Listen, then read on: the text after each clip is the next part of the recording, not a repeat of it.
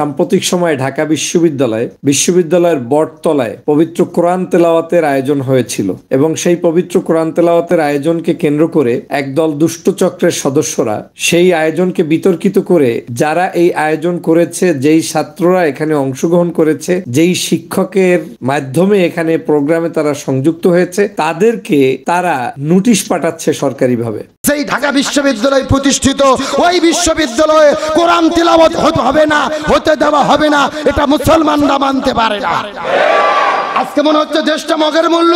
আওয়ামী লীগের ভাইদের কাছে একটা কোশ্চেন করতে চাই যে ভাই, আপনারা তো নিশ্চয়ই এটা বলেন না যে আপনারা একদম ইসলাম বিদ্বেষী। আপনারা তো আপনাদের যে নেত্রী আছেন তিনিও আপনার তাহাজ্জুদ পড়েন, মাঝে মধ্যে উমরা টুমরা করতে যায়, তারপরে সবই তো করেন আপনাদের ভাষ্য অনুযায়ী। তারা খুবই ভালো মানুষ আপনাদের নেত্রী। তো কোন ধর্মে আপনাকে বলেছে যে বিশ্ববিদ্যালয়ের ক্যান্টিনে গরুর মাংস খাবে কি খাবে না? এটা কোন বিশ্ববিদ্যালয়ে কত সালে কোন সময়ে হিন্দুদেরকে জোর করে তারপর গরুর মাংস খাওয়ানো হয়েছিল? খাওয়ানো হয়নি তো, তাদের জন্য অল্টারনেটিভ ব্যবস্থা রেখেই তারপরে এতদিন ধরে গরুর মাংস চলেছে। সেইটার প্রতিবাদ করতে একটা বিশ্ববিদ্যালয়ে গণ ইফতারের আয়োজন করলে সেইখানে বাধা দেওয়া না, খালি তাদেরকে মারধর করা, এটা আপনাদের কোন রাজনৈতিক ধর্মীয় অধিকার আমরা জানতে চাই। আসসালামু আলাইকুম ওয়া রাহমাতুল্লাহি ওয়া বারাকাতুহু। দেশ ও দেশের বাহিরে দূর দূরান্ত থেকে যে বা যারা এখন এই মুহূর্তে ভিডিওটি দেখছেন তাদেরকে অনুরোধ করব দয়া করে পুরো ভিডিও সম্পূর্ণ ধৈর্য সহকারে দেখবেন। খুবই গুরুত্বপূর্ণ এবং ইম্পর্টেন্ট ভিডিও নিয়ে উপস্থিত হয়েছি প্রিয় দর্শক আপনাদের মাঝে। সম্মানিত দর্শক শ্রোতা মণ্ডলী, এখন পুরো দেশ জুড়ে একটি বিষয় নিয়ে নানা ধরনের আলোচনা সমালোচনা হচ্ছে। আপনারা সকলে ইতিমধ্যে অবগত আছেন, সম্প্রতি ঢাকা বিশ্ববিদ্যালয়ে কোরআন তেলাওয়াতে নিষেধাজ্ঞা জারি করা হয়েছে। হ্যাঁ, আপনারা ঠিকই শুনেছেন, ঢাকা বিশ্ববিদ্যালয়ে কোরআন তেলাওয়াতের জন্য আরবি বিভাগের চেয়ারম্যানকে শোকজ করা হয়েছে, শোকজ নোটিশ পাঠানো হয়েছে। এই ঘটনার পর থেকে পুরো দেশ জুড়ে তোলপাড় সৃষ্টি হয়ে গেছে। প্রিয় দর্শক শ্রোতা মণ্ডলী, বিশ্ববিদ্যালয় ক্যাম্পাসে ইফতার পার্টি নিষিদ্ধ করা হয়েছে। বিশ্ববিদ্যালয় ক্যাম্পাসে গরুর মাংস দিয়ে কোনো সেহরি ইফতার করা যাবে না, এরকম নিষেধাজ্ঞা প্রজ্ঞাপন জারি করা হয়েছে। এখন আবার কোরআন তেলাওয়াতে নিষেধাজ্ঞা আরোপ করা হচ্ছে। এগুলো মেনে নেওয়া যায় না। প্রিয় দর্শক শ্রোতা মণ্ডলী, ঢাকা বিশ্ববিদ্যালয়ে কোরআন শিক্ষার আসর শিক্ষক এবং ছাত্রদের আইনের আওতায় আনা হয়েছে। এই ঘটনার তীব্র নিন্দা এবং প্রতিবাদ জানাচ্ছি। আমরা কয়েকটা প্রতিবেদন দেখে আসবো, তারপরে কথা বলবো। সাম্প্রতিক সময়ে ঢাকা বিশ্ববিদ্যালয়ের বটতলায় পবিত্র কোরআন তেলাওয়াতের আয়োজন হয়েছিল এবং সেই পবিত্র কোরআন তেলাওয়াতের আয়োজনকে কেন্দ্র করে একদল দুষ্ট চক্রের সদস্যরা সেই আয়োজনকে বিতর্কিত করে যারা এই আয়োজন করেছে, যেই ছাত্ররা এখানে অংশগ্রহণ করেছে, যেই শিক্ষকের মাধ্যমে এখানে প্রোগ্রামে তারা সংযুক্ত হয়েছে, তাদেরকে তারা নোটিশ পাঠাচ্ছে সরকারিভাবে। বিষয়টা যদি আপনারা জানেন যে ঢাকা বিশ্ববিদ্যালয়ের বিভিন্ন চত্বরে বিভিন্ন ধরনের প্রোগ্রাম হয়, চারুকলা ডিপার্টমেন্টের প্রোগ্রাম হয়, অন্য ডিপার্টমেন্টের প্রোগ্রাম হয়, নাচ গান বাদ্য সাংস্কৃতিক মনা বিভিন্ন সংগঠন তারা তাদের মতো আয়োজন করতে পারে, কারো আয়োজনে কোনো বাধা কিন্তু নেই। একমাত্র মহাপবিত্র আল কোরআন যেটা আয়োজন করতে অনুমতি লাগবে, শুধু অনুমতিই না, অনুমতি ছাড়া এই প্রোগ্রাম করা কেন হয়েছে সে কারণে ডিন কর্তৃক তাদেরকে নোটিশ প্রদান করা হবে। তাও কখন? মাহে রমজানের মাসে। আপনি নাচবেন সমস্যা নাই, উদলা হয়ে ঘুরবেন আপনার সমস্যা নাই, এটা প্রগতির স্লোগান, এটা হচ্ছে আধুনিকতা, এটা হচ্ছে স্বাধীনতা। আপনি সেখানে ব্যান্ডের আয়োজন করবেন, কোনো সমস্যা নাই।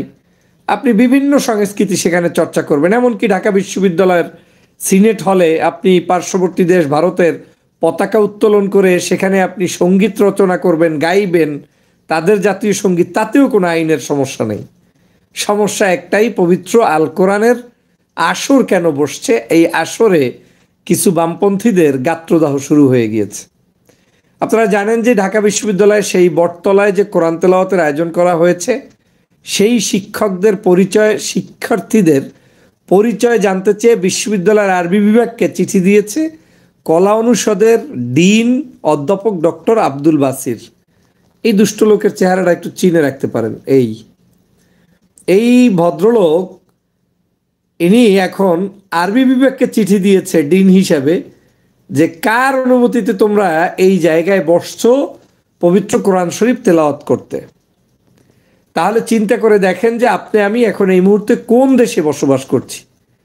মহাগ্রন্থ আল কোরআন এদেশের 90% মুসলমানদের ধর্মভিত্তিক সর্বোচ্চ গ্রন্থ। আমার জীবনের প্রাপ্তিতে মহাগ্রন্থ আল কোরআনের চাইতে তো বড় কোনো গ্রন্থ আপনার আমার কাছে থাকতে পারে না।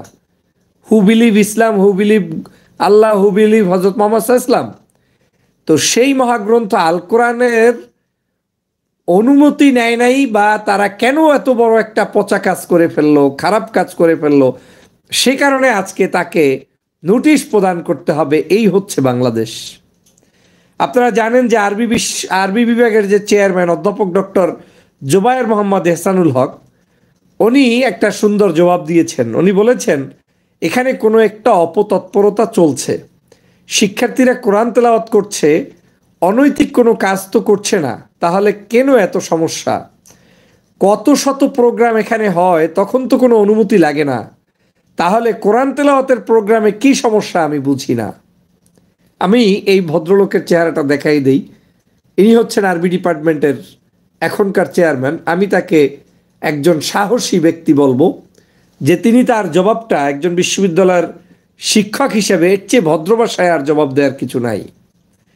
আজ দুঃখ লাগছে এজন্য যে আমরা বাংলাদেশের যেই বিশ্ববিদ্যালয়টা প্রতিষ্ঠা করা হয়েছে মুসলমানদের জমিতে, মুসলমানদেরকে প্রতিষ্ঠিত করার জন্য, শিক্ষা দীক্ষায় প্রতিষ্ঠিত হওয়ার জন্য, যাতে করে আপনি আমি আমরা আধুনিক শিক্ষায় শিক্ষিত হয়ে, ধর্মীয় শিক্ষায় শিক্ষিত হয়ে আমরা যাতে সুপ্রতিষ্ঠিত হতে পারি, সেই মুসলমানদেরকে টার্গেট নিয়ে যে বিশ্ববিদ্যালয় প্রতিষ্ঠা হয়েছে, সেই প্রতিষ্ঠানে মুসলমানদের মহাপবিত্র আল কোরআন তেলাওয়াত করা মাঠে নেমে, এটা নাকি অন্যায়। সমাজ থেকে এই ধর্ষণকারী যাবে কেমনে বলেন? সমাজ থেকে এই লুটেরা দুর্নীতিবাদ যাবে কেমনে বলেন? এই কারণেই তো আজকের এই সমাজের দুর্দশা চলছে বন্ধুরা আমার। যেই সমাজে ধর্ষণকারী তিনি এখন কন্টেন্ট ক্রিয়েটর হয়ে আপনাকে, আমাকে, আমাদেরকে শিক্ষা দিচ্ছে নতুন নতুন দেশ গঠনের, আর এদেশের রাজনীতিবিদ ইসলামপ্রিয় নাগরিকরা জেলের মধ্যে বন্দী, কিংবা তাদের মহাগ্রন্থ আল কোরআন নিষিদ্ধ। গত কয়েকদিন পর্যন্ত দেখেছেন বিভিন্ন বিশ্ববিদ্যালয়ে ইফতার মাহফিল পর্যন্ত নিষিদ্ধ করা হচ্ছে। কোন যুগে বসবাস করছেন যে মাহফিল নিষিদ্ধ, ইফতার বিতরণ কর্মসূচি বন্ধ করার জন্য বিশ্ববিদ্যালয় থেকে চিঠি ইস্যু করা হচ্ছে? তাহলে আপনি সেই জায়গায় আজ ভাবতেই পারছেন যে আমরা কোন একটা কঠিনতম পরিস্থিতির মধ্য থেকে পার করছি। এটা কি কল্পনা করা যায়? এই দিন কি বাংলাদেশের কোনো নিয়োগপ্রাপ্ত ডিন মনে হচ্ছে? এই দিনকে কি আপনার ইসলামিক কোনো ধারণ ক্ষমতা সম্পন্ন কোনো ব্যক্তি মনে হচ্ছে? না হয় একজন ডিন হয়ে, ঢাকা বিশ্ববিদ্যালয়ের শিক্ষক হয়ে বিভাগীয় চেয়ারম্যানকে আপনি চিঠি ইস্যু করেন যে কেন কোরআন তেলাওয়াত করেছে, তোর বাবার কাছে জিজ্ঞেস করবে? এরা তো বিশ্ববিদ্যালয়ের শিক্ষক হওয়ারই যোগ্যতা রাখে না। এদের ধর্ষণ না থাকলে জীবনটা চলে না। এদের না মদ জুয়া অন্যায় অবিচার এগুলোর মধ্যে না থাকলে এদের জীবন চলে না। কত বড় খাইস্টা, কত বড় আহাম্মক, কত বড় অরুচি সম্পন্ন মানুষ হলে এই ধরনের কাজ করতে পারে যে মহাপবিত্র আল কোরআন সেটা তেলাওয়াত করেছে, সেটা অন্যায় হয়েছে, তাই কারণ দর্শাইতে হবে। আমি স্পষ্ট করে বাংলাদেশের এই বিভাগের যারা তেলাওয়াত করেছেন আপনাদের প্রতি উদাত্ত আহ্বান জানাবো, যদি আপনাদের কাছে আমার এই ভিডিওটা পৌঁছায়, একজনেও ওদের কাছে জবাব দিবেন না। তাতে যদি ছাত্রত্ব চলে যায় বাংলাদেশ থেকে, দেখতে চাই যে বাংলাদেশের এই অবৈধ ফেসিবাদী সরকার আপনার ছাত্রত্ব কেড়ে নিয়েছে কোরআন তেলাওয়াতের কারণে। আমি দেখতে চাই কেউ জবাব দিবেন না। ওই ডিনের চিঠির লাথি মারি, ওই ডিন যে কারণ দর্শানোর জন্য বলেছে, আমি বিভাগীয় চেয়ারম্যানকে বলবো একটা কারণ দর্শাতে নোটিশের জবাব দিবেন না, যা আছে তাই হবে। কত বড় অভদ্র, কত বড় অসভ্যতা, কত বড় বর্বরচিত কাজ যে মহাপবিত্র আল কোরআন ঢাকা বিশ্ববিদ্যালয়ে চলতে পারবে না। এটা চলছে কেন সেজন্য আবার তোমার কারণ দর্শাইতে হবে। আর হবে না, করবেন কি বলেন? গত কয়েকদিন আগে দেখলেন না ইফতার মাহফিল, একটা ধর্মীয় তাৎপর্যপূর্ণ আলোচনা অনুষ্ঠান, সেখানে ছাত্রলীগ হামলা করেছে। তার মানে আমরা ধরে নিব যে এই ছাত্রলীগ, আওয়ামী লীগ, দর্শন লীগ যাই হোক, নামে মুসলমান থাকলেও তারা নামেও মুসলমান থাকতে চায় না, তারা মুসলিম অ্যাক্টিভিটিস বন্ধ করে দিতে চায়। আজ তাই তো হচ্ছে। আজ সমগ্র জায়গায় রিপিটলি বলা হচ্ছে ইফতার কার্যক্রম বন্ধ। যাই হোক, আল্লাহর দুনিয়ায় আল্লাহর দিন টিকে থাকবে। এখন সারা বাংলাদেশের অলিতে গলিতে, শহীদ মিনারে, চত্বরে, বিশ্ববিদ্যালয়ের ক্যাম্পাসগুলোতে, টিএসসিতে, মাঠে ময়দানে হাজার হাজার ছাত্রছাত্রীর ইফতার, এটা আল্লাহর পক্ষ থেকে বিশেষ এক নিয়ামত ছাড়া সাধারণ মানুষের পক্ষে এটা করা সম্ভব নয়। আমি ঢাকা বিশ্ববিদ্যালয়ের প্রত্যেকটি অলিতে গলিতে, চত্বরে আরবি বিভাগের প্রত্যেকের কাছে অনুরোধ থাকবে, শুধু আরবি বিভাগ না, যে কোরআনকে লালন করেন, পবিত্র মাহে রমজানের সমস্ত জায়গায় তেলাওয়াতের আসর বসিয়ে দিবেন। শুধু ঢাকা বিশ্ববিদ্যালয় না, সমগ্র বাংলাদেশের কলেজ ইউনিভার্সিটিগুলোতে আপনারা এই কোরআন শিক্ষার আসর বসিয়ে দিবেন। কোরআন আপনি ঘরেও পড়তে পারবেন, বাহিরেও পড়তে পারবেন, মসজিদেও পড়তে পারবেন। একটু কষ্ট করে মসজিদে তেলাওয়াত তো করবেনই, পাশাপাশি তেলাওয়াতটা আপনি একটু সময় পেলে এই মাঠে ময়দানে ওই চুলকানির মলম হিসাবে ওদের দেওয়ার জন্য আপনি প্রতিবাদ স্বরূপ এটা তেলাওয়াত করবেন। কারণ আজ বাংলাদেশে অত্যন্ত জরুরি হয়ে পড়েছে আমাদের এই চেতনাকে জাগ্রত করা, অত্যন্ত জরুরি হয়ে পড়েছে এই দুষ্ট চক্রের হাত থেকে দেশকে রক্ষা। শুধু শুধু আমাদেরকে চুলকিয়ে, মানে শুধু শুধু আপনি কোনো ক্ষতি করেছেন, একজন ব্যক্তি তেলাওয়াত করেছে, সেখানে কি কোনো সরকার বিরোধী কোনো স্লোগান, না রাজনৈতিক বক্তব্য, না ডক্টর ফয়জুল গিয়ে উপস্থিত হয়েছে, কেউ কিছু বলেছে? সাধারণ শিক্ষার্থী সেদিন তেলাওয়াত করছেন, তো সমস্যাটা কোথায়? তোমাদের বিভিন্ন ধরনের নষ্টামি চলতে পারে, মানে আমি কোন ভাষায় বলবো, আমি কোনোভাবে মেনে নিতে পারছি না যে বিশ্ববিদ্যালয়ের বিভিন্ন তথ্য আমরা জানি এবং শুনি। আমি বিশ্ববিদ্যালয় থেকে গ্রাজুয়েট হওয়া, চট্টগ্রাম বিশ্ববিদ্যালয়ে পড়াশোনা করেছি, মালয়েশিয়া ইন্টারন্যাশনাল ইসলামিক ইউনিভার্সিটিতে পড়াশোনা করেছি। আমি কোনোদিন শুনিনি যে কোরআন তেলাওয়াত করতে গিয়ে তাদেরকে আজকের এরকম কারণ দর্শাইতে হবে যে কেন তোরা ওখানে বসছিস। আমি এর তীব্র নিন্দা জানাই। যেই ডিন এই চিঠি ইস্যু করেছে আরবি বিভাগকে, সেই ডিনের চাকরিচ্যুত করার আহ্বান জানাই এবং তাকে মানে সমগ্র বাংলাদেশ থেকে বয়কটের আহ্বান জানাই। ওদের এই সকল ছলচাতুরি মেনে নেওয়া যায় না। পবিত্র কোরআন নিয়ে অন্তত পক্ষে ধান্দাবাজি, শয়তানি করতে কাউকে দেয়া হবে না। মহাপবিত্র আল কোরআন ছিল, আছে, থাকবে এই শাশ্বত কোরআন, এই আমাদের সম্মানিত কোরআন, এই আমাদের হৃদয়ের স্পন্দন কোরআন, আমাদের মহাগ্রন্থ আল কোরআন, এটাকে আমাদের আঁকড়ে ধরতেই হবে। এই জায়গায় দল টল চিনি না। কিসের দলবাজি? দল, মত, জাতি, ধর্ম নির্বিশেষে প্রত্যেকের কাছেই তো সম্মানিত হওয়া উচিত ধর্মীয় গ্রন্থগুলো। অন্য ধর্মের গ্রন্থ আমার কাছে এক সম্মানিত গ্রন্থ, সেখানে মহাপবিত্র আল কোরআন তো আমার কাছে আরও বেশি, কারণ এই পবিত্র কোরআনকে আমি লালন করতে চাই। আমরা জন্মসূত্রে পাওয়া আমার এই পবিত্র কোরআন, এটাকে তো আমি হালকাভাবে নিতে দিব না। আসুন প্রিয় বন্ধুরা আমার, আমরা এটার তীব্র নিন্দা জানাই, দেশে বিদেশে সমগ্র মানুষের কাছে এই তথ্য পৌঁছে দেই এবং জনগণকে উদ্বুদ্ধ করি। আসুন বাংলাদেশের এই যারা দুষ্ট চক্র ধর্মকে বিভিন্নভাবে কটূক্তি করতে চায়, ওদের হাত থেকে বাংলাদেশকে রক্ষা করি, বাংলার নাগরিককে রক্ষা করি, ধর্মপ্রাণ মানুষকে রক্ষা করি। সেই ঢাকা বিশ্ববিদ্যালয় প্রতিষ্ঠিত, ওই বিশ্ববিদ্যালয়ে কোরআন তিলাওয়াত হবে না, হতে দেওয়া হবে না, এটা মুসলমানরা মানতে পারে না। আজকে মনে হচ্ছে দেশটা মগের মুল্লুক। ঢাকা বিশ্ববিদ্যালয়ের ভেতরে আপনার কলা ভবনের সামনে আরবি বিভাগ, ঢাকা বিশ্ববিদ্যালয় আরবি বিভাগ থেকে যখন কোরআন তিলাওয়াতের প্রতিযোগিতা করেছে, হাজার হাজার ছাত্র ওখানে বসে কোরআন তিলাওয়াত করেছে, কোরআন তিলাওয়াতের প্রতিযোগিতা করেছে। কিন্তু নাস্তিক পাড়ার ঘুম হারাম, ইসলাম বিদ্বেষী যারা আছে, নাস্তিক মুরতাদ বেঈমান, ওই কোরআন তিলাওয়াতের ছবি ফেসবুকে ছেড়ে লিখে দিয়েছে, হে বটবৃক্ষ, এটা আমাদের জন্য লজ্জার, আমরা লজ্জিত। কোরআন তিলাওয়াত হচ্ছে কলা ভবনের সামনে। আর একজন কমেন্টের মধ্যে লিখেছে, আফগানিস্তান ঘাড়ের কাছে নিঃশ্বাস ছাড়তিছে, ভিসি কেন অনুমতি দিল? এখন আপনাদের কাছে আমি বলতে চাই, ঢাকা বিশ্ববিদ্যালয়ে কোরআন তিলাওয়াত করা কি অপরাধ, অন্যায়? আমি বাংলাদেশের নাস্তিক মুরতাদদেরকে বলতে চাই, এই ঢাকা বিশ্ববিদ্যালয় প্রতিষ্ঠিত হয়েছে নবাব স্যার সলিমুল্লাহর দেওয়া 1200 একর জায়গার উপরে। নবাব স্যার সলিমুল্লাহকে, যিনি একজন মুসলমান শাসক, এই বাংলাদেশের ভেতরে মুসলিম একজন নবাব ছিল, নবাব স্যার সলিমুল্লাহ, তিনি সচেতন মুসলিম ছিল। তার জমির উপরে যেই ঢাকা বিশ্ববিদ্যালয় প্রতিষ্ঠিত, ওই বিশ্ববিদ্যালয়ে কোরআন তিলাওয়াত হবে না, হতে দেওয়া হবে না, এটা মুসলমানরা মানতে পারে না। আজকে মনে হচ্ছে দেশটা মগের মুল্লুক, গরুর গোস্ত খাওয়া যাবে না, ইফতার করা যাবে না, মনে হচ্ছে বাংলাদেশটা ভারত হয়ে গেছে। কথা কন না কে?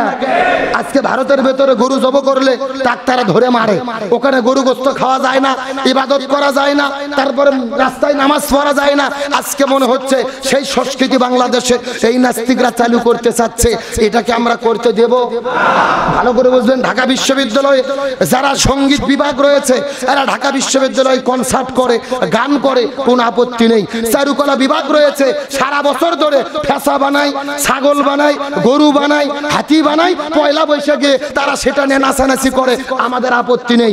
আমাদের কথা হলো চারুকলা বিভাগ যদি ফেসা বানাতে পারে, সঙ্গীত বিভাগ যদি কনসার্ট করতে পারে, আরবি বিভাগ, আরবি ভাষার অন্যতম কিতাব হলো কোরআন, কোরআন যদি না থাকতো আরবি ভাষা থাকতো না। ওই আরবি ভাষা যেই কোরআন এই রমজানে নাজিল হয়েছে, ওই রমজানের ভেতরে ওই কোরআনের তিলাওয়াত হবে, এটার বাধা দেয় যাবে, এরা কখনো মুসলমানের বাচ্চা হতে পারে না।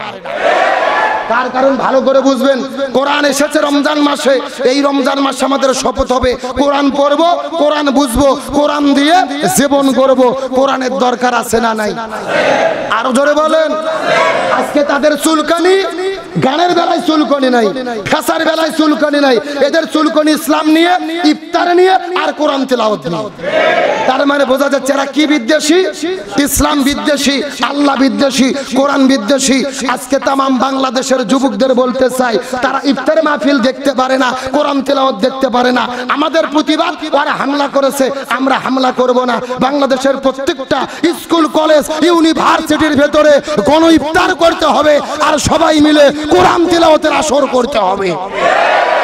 এই সমস্ত দৃশ্য দেখলে ওদের কলিজার মধ্যে কোনো কাঁপুনি শুরু হয়। তার কারণ ওরা হামলা করবে অস্ত্র দিয়ে, আর আমরা জবাব দেব কি দিয়ে? আরো জোরে বলেন। এটা হলো ইসলামের শিক্ষা। কোরআন পড়বো, কোরআন বুঝবো, কোরআন দিয়ে জীবন গড়বো। ইফতার আর কোরআন তেলাওয়াতের বিরোধিতা যারা করে, এদের সঙ্গে মুসলমানদের কোনো সম্পর্ক।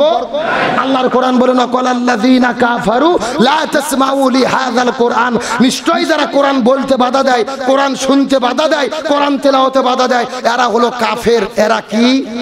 কেরে বলতে লজ্জা লাগে? এরা কি? এরা ইফতার আর কোরআনের বিরোধিতা যারা করে, এরা মুসলমান নয়। এরা কে? ফতুয়া কি আব্দুল সালাম যুক্তিবাদীর না আল্লাহর? তাহলে আমরা কি বিরোধিতা করব? আমরা তো করবো না। যারা বিরোধিতা করে এদের সঙ্গে আমাদের কোনো সম্পর্ক থাকতে পারে? তাহলে আওয়ামী লীগকে নিয়ে আগের যে ওয়েতে কথাবার্তা বলতাম, আওয়ামী লীগের বিরোধিতা করতাম, সেটা করব না। কিন্তু মানুষ তো, তাই না? মিনিমাম একটা মনুষ্যত্ববোধ, মস্তিষ্ক তো এত বিকৃত হয় নাই যে একটা মানুষ রমজানের ইফতারের একটা আয়োজন করেছে, কিছু ছাত্র সংগঠন, তাদেরকে যায়া পেটাবেন, রক্তাক্ত করবেন, এটা দেখে খারাপ লাগবে না? এত মস্তিষ্ক বিকৃত আল্লাহ যেন কোনোদিন না করেন। আওয়ামী লীগের ভাইদের কাছে একটা কোশ্চেন করতে চাই যে ভাই, আপনারা তো নিশ্চয়ই এটা বলেন না যে আপনারা একদম ইসলাম বিদ্বেষী। আপনারা তো, আপনাদের যে নেত্রী আছেন তিনিও আপনার তাহাজ্জুদ পড়েন, মাঝে মধ্যে উমরা টুমরা করতে যায়, তারপরে সবই তো করেন আপনাদের ভাষ্য অনুযায়ী। তারা খুবই ভালো মানুষ আপনাদের নেত্রী। আপনারাও মাঝে মধ্যে পাক্কা মোমেন, ইমানদার, আপনারাও মুসলমান। আপনারা মডার্ন যেই একটা ইসলামের কথা আপনারা বলার চেষ্টা করেন, সেটা হচ্ছে আপনারা আর আমরা হচ্ছে গিয়ে ধর্মান্ধ, সাম্প্রদায়িক, এটা আপনারা বুঝাইতে চান। তো কোন ধর্মে আপনাকে বলেছে যে বিশ্ববিদ্যালয়ের ক্যান্টিনে গরুর মাংস খাবে কি খাবে না? এটা কোন বিশ্ববিদ্যালয়ে, কত সালে, কোন সময়ে হিন্দুদেরকে জোর করে তারপর গরুর মাংস খাওয়ানো হয়েছিল? খাওয়ানো হয়নি তো, তাদের জন্য অল্টারনেটিভ ব্যবস্থা রেখেই তারপরে এতদিন ধরে গরুর মাংস চলেছে।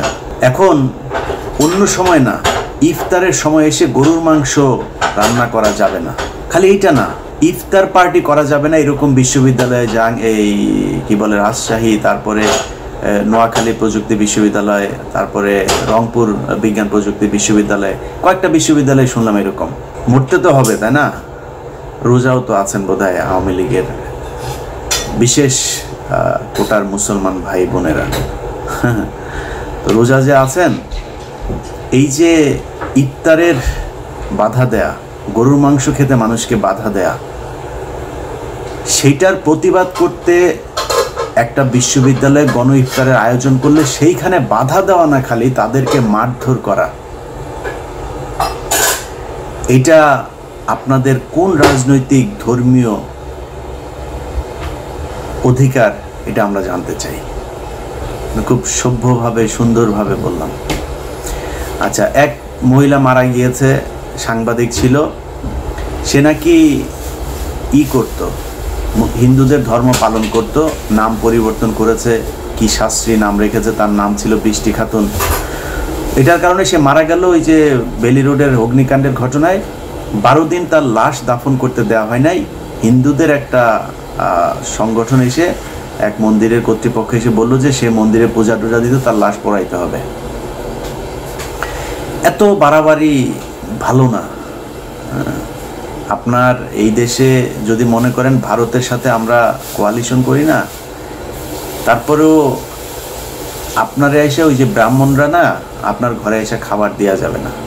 মুসলমানরা আপনাদের কতটুকু অত্যাচার যদি কেউ করে, আমি সেটার একদম পুরো আমার মানে যতটুকু শক্তি আছে পুরো শক্তি দিয়ে আমি সেটার প্রতিবাদ করি। কিন্তু যেইভাবে আপনারা মানে সাম্প্রদায়িক একটা দাঙ্গা বাঁধানোর জন্য করছেন, এটা ঠিক না। আমি এইভাবে নির্বাচনের আগে কথা বলি নাই, এখন বলছি, এইভাবেই কথা বলবো। আল্লাহর ওয়াস্তে আপনার যেই মানুষ হিসাবে আল্লাহ যে দুনিয়ায় পাঠাইছে না, এইটার জন্য আপনার যে আশরাফুল মাখলুকাত, আমার মানে ইসলামের অনুযায়ী আমরা হচ্ছে আশরাফুল মাখলুকাত। আশরাফুল মাখলুকাত হিসাবে আপনার অনেকগুলো বৈশিষ্ট্যের কারণে এই বিশেষণটা আপনাকে দেওয়া হয়েছে।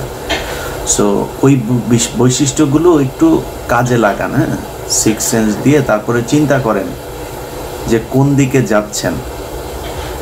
আর ছাত্রলীগের যেই ভাইরা মোটর সাইকেল টাইকেল নিয়ে, চাপাতি রামদা পিস্তল টিস্তল নিয়ে এই যে হামলাটা করলেন না, একজন রোজাদারের এই যে মুখ দিয়ে, নাক দিয়ে, কপাল দিয়ে তারপরে আপনি করছেন, রক্ত ঝরাচ্ছেন, তাই না?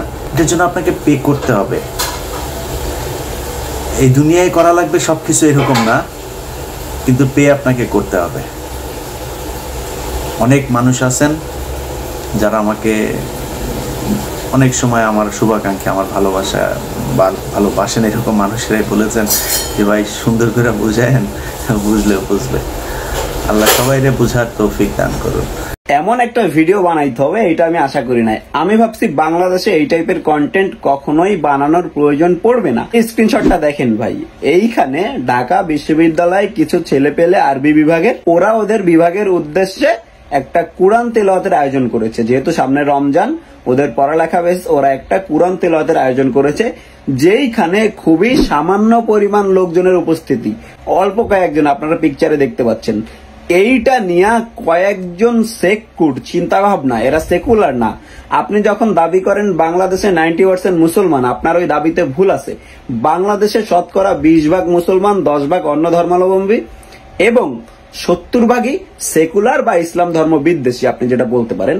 কমেন্ট গুলো দেখেন, দেশ নাকি আফগানিস্তান হয়ে গেল, দেশ নাকি কি মাদ্রাসাতুল বিশ্ববিদ্যালয় হয়ে গেল, আরো কত কি। এদের প্রত্যেকটা কমেন্ট আমি দেখলাম, আমার খুবই খারাপ লাগলো।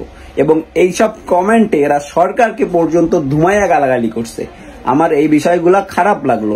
দ্যাটস ওয়াই এখন আমার ভিডিও বানানোর উদ্দেশ্য ছিল অন্য একটা, কিন্তু আমি এই টপিকে কথা বলতেছি। আমার ভিডিও বানানোর উদ্দেশ্য ছিল, আমি কিছুদিন আগে জানলাম যে আপনি যদি নাপাক পোশাক পরা থাকেন, আপনার পোশাক যদি পাক পবিত্র নাও থাকে, তো আপনি নামাজ পড়তে পারবেন।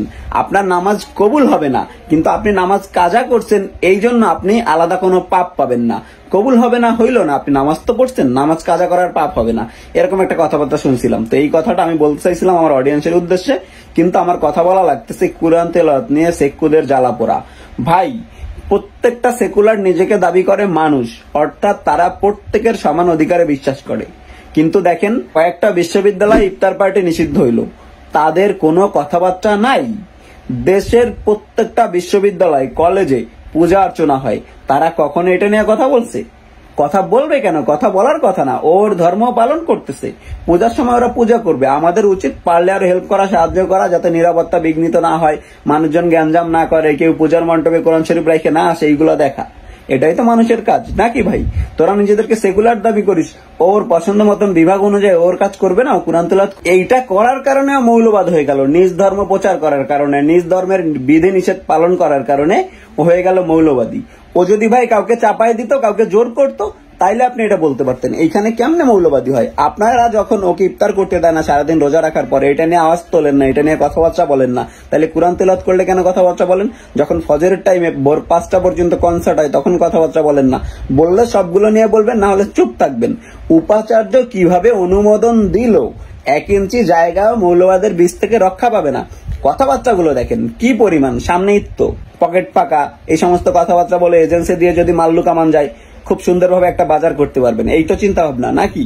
এই ছাগলগুলো প্রত্যেকে এশিয়ান, এরা দেখবেন এজেন্সির টাকার লোভে এই সমস্ত কাজ করে। ঈদের আগে, রোজার সময় এদের পাকনা গজায়, এরা এক্সট্রা একটা আউটপুট দেয়, ঠিক আছে? ওই যে ওভারটাইম করে না মানুষজন, এক্সট্রা আউটপুট দিয়ে এজেন্সি থেকে টাকা খায়, এদের কোনো কাজ নাই। এইখানে আপনি কখনোই বিধর্মীদের গালাগাল করতে পারবেন না। অনেকেই আছেন এই সমস্ত ইস্যুতে হিন্দু, বৌদ্ধ, খ্রিস্টান এদেরকে গালাগালি করেন, এদেরকে টিগার করেন, এদেরকে নিয়ে ঝামেলা পাকাইতে চান, একটা ধর্মীয় উস্কানি, উগ্রবাদী একটা ওই যে সাম্প্রদায়িক গ্যাঞ্জাম করতে চান। কিন্তু এইখানে আপনি নামগুলো দেখেন, একটা নামও অন্য ধর্মের কেউ নাই। এই শালা সবগুলো মুসলিম নাম নিয়ে, মুসলিম ঘরের সন্তান, জীবনে কিচ্ছু করতে পারে নাই, কোনো কাজ কাম করতে পারে নাই, একটা টাকা কামাইতে পারে নাই, পরিবারের দায়িত্ব নিতে পারে নাই, চলা তো লাগবে। এজেন্সির টাকা খাওয়ার জন্য, এজেন্সি থেকে ডলার পাওয়ার জন্য এই সমস্ত কাজ করে, ইসলাম বিদ্বেষী কথাবার্তা বলে। এদের কাজই এইটা। সারা দুনিয়ার মানবাধিকার লঙ্ঘন হয়ে উড়ে মুছে ধুয়ে যাক, কিন্তু কোন মুসলমান যদি কোরআন তেলাওয়াত করে, এদের গায়ে ফসকা পড়বে। এই জন্য আমি আপনাদের বলতেছি, সেহেরি ডান, ইফতার ডান, ফার্স্ট ইফতার ডান, গরুর মাংস দিয়ে ইফতার করলাম, যা মন চায় তা ইসলাম রিলেটেড সবকিছু পোস্ট করেন, সবকিছু সারাদিন পোস্ট করতে থাকবেন।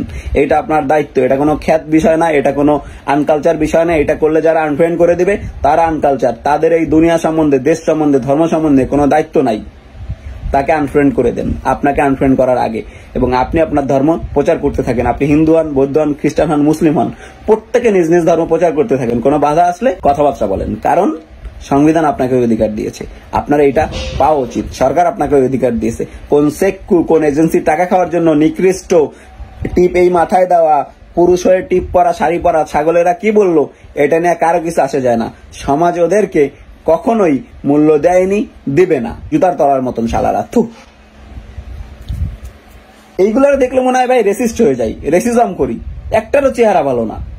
সম্মানিত বন্ধুগণ, দর্শক শ্রোতা মণ্ডলী, আপনারা দেখতে পারলেন ঢাকা বিশ্ববিদ্যালয়ে কোরআন তেলাওয়াতে নিষেধাজ্ঞা আরোপ করা হয়েছে, এবং নিষেধাজ্ঞা আরোপ করার পর থেকেই এখন রাজনৈতিক অঙ্গন সহ পুরো দেশ জুড়ে তোলপাড়। প্রিয় দর্শক শ্রোতা মণ্ডলী, কেন এরকম নিষেধাজ্ঞা আরোপ করা হয়েছে? কেন বারবার ধর্মীয় অনুভূতিতে আঘাত প্রদান করা হচ্ছে? প্রিয় দর্শক শ্রোতা মণ্ডলী, আপনাদের কাছে প্রশ্ন, আপনারা জানাবেন আপনাদের মতামত। আপনারা কি বলতে চান? এই দেশটা কাদের হাতে চলে গেছে? কাদের অধীনে চলে গেছে এই দেশটা? এই দেশটা শাসন করছে আসলে কারা? প্রিয় দর্শক শ্রোতা মণ্ডলী, ঢাবিতে কোরআন পাঠের আয়োজন করায় শাস্তি দিতে শোকজ নোটিশ পাঠানো হয়েছে আরবি বিভাগের চেয়ারম্যানকে। খুবই দুঃখজনক, তাজ্জব একটি ঘটনা। প্রিয় দর্শক শ্রোতা মণ্ডলী, আপনারা আপনাদের মতামত, অপিনিয়ন জানাবেন কমেন্ট করে, কমেন্ট বক্সে। আজকের মতো এ পর্যন্ত বিদায় নিতে চাই। দেখা হবে হয়তো আরও অন্য কোনো একটা ভিডিওতে।